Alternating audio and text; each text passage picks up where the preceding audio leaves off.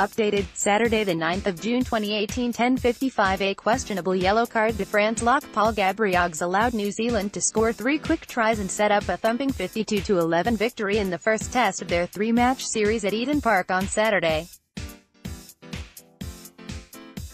With the match locked at 11-11 early in the second half, Gabrillagues was sinbinned by English referee Luke Pearce for a high tackle on Ryan Crotty, but television replays showed the 25-year-old was nowhere near the inside centre's neckerhead.